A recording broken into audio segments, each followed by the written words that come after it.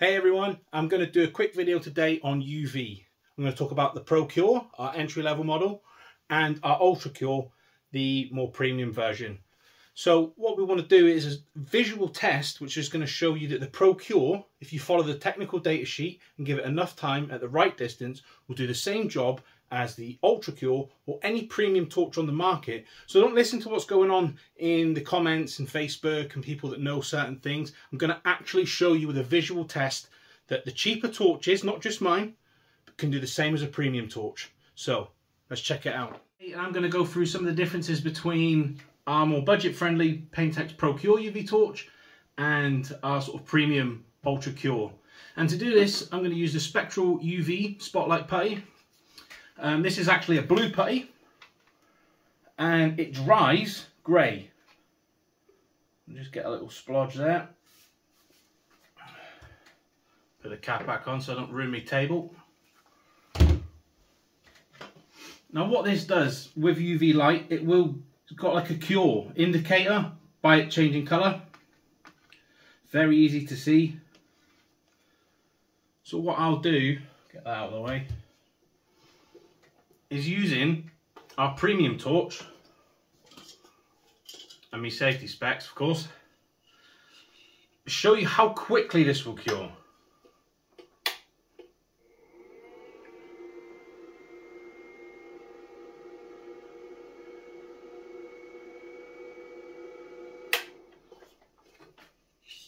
And in a matter of seconds, that blue has turned to grey.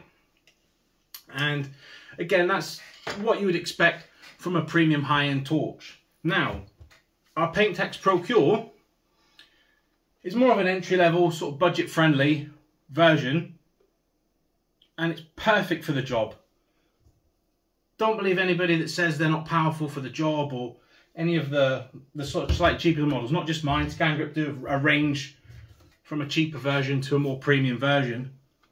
But if we apply the same, is it the same? I'll put a little more on, just to be true.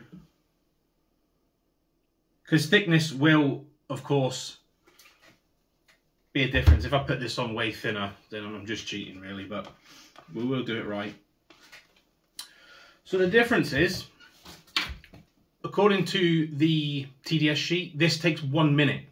So you want to give it 1 minute. Although my large torch will do it in a couple of seconds, that's because you've bought a high-end torch. The Pro-Cure will take a minute. So I'm going to set up the timer.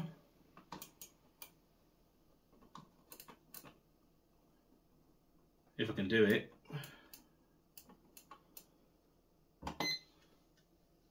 So 1 minute on full power, and you want to be about 10 centimeters away. But again, this is great because of the visual indicator. Once it dries, it'll be rock hard like this, but it just takes longer. I'll fast forward this so you ain't got to sit through it all.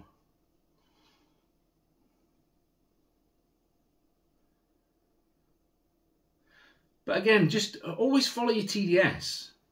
There's nothing wrong. If you haven't got the money for a £1,000 torch, then by all means, buy something like this or the ScanGrip. This is similar to the Nova, their square one.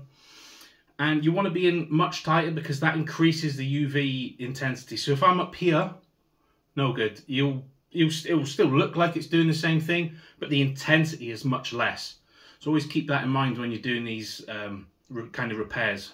So we're coming up to the minute, and you'll see exactly what I'm talking about here because of the intensity. I'm not sure how well you can see that. This is now rock hard. So although the much more powerful torch has saved me a couple of seconds, the Pro-Cure gets the job done. It's the same with primers.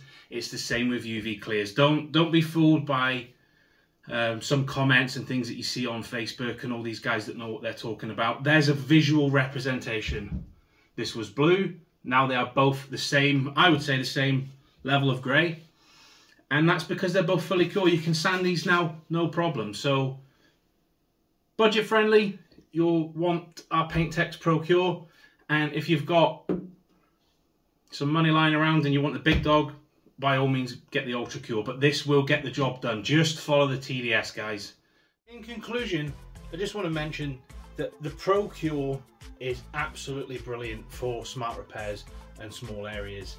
But if you are doing larger repairs, you do want to look at a bigger lamp like the Ultra Cure or some of the other larger models on the market with a much higher output. Not that the Pro-Cure won't do the job, you'll just end up moving the torch around for a long time. I'll pop up a little example while I'm talking, but you don't want to be sat too long drifting the torch over the top. So if you can keep your repairs to a small area the size of your hand, Ultra Cure is probably a bit overkill, so we'd recommend Pro-Cure for that. But if you're going to be doing different size jobs day in, day out, and you're looking for speed, then the Ultra Cure is the way. If not, Pro-Cure's perfect. So thanks for your time, and thanks for listening to me waffle on.